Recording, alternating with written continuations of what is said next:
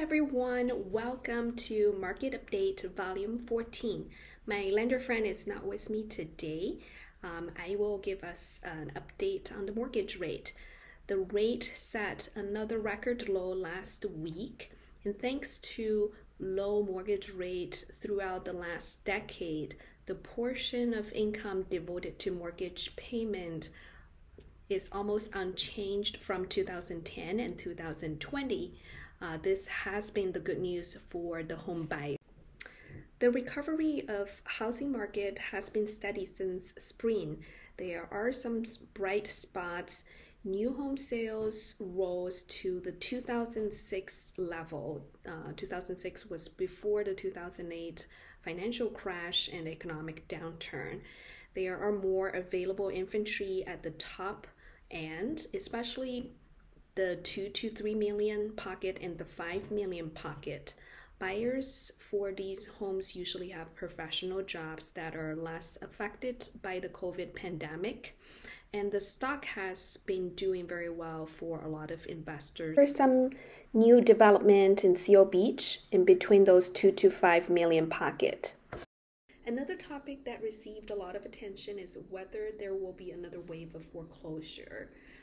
The reason why is that around 3.5 million of American homes have entered forbearance programs that allow homeowners either to pause or delay their mortgage payment. However, the number of homes entering forbearance has fallen to the lowest point for the last 5 months, and the number of mortgage with less risks, such as conventional loan, that entered forbearance has been falling for 15 consecutive weeks. The situation is also very different from our last recession in 2008. So the number for forbearance potentially would be far less if there are a wave. It would be a smaller wave. The reason for that is that homeowners has built significant amount of home equities, and the high demand of home buyers will both provide alternatives other than foreclosure. The last topic I want to explore is that what people are thinking about either selling or buying homes, especially with the presidential election approaching. 50% of people think it is a good time to sell, and 34% of people think it is a good time to buy.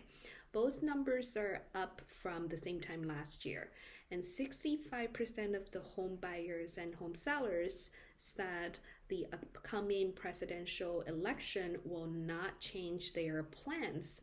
So hope all the information and news here will help you make decisions. If you have any questions, feel free to leave a comment or subscribe my channel.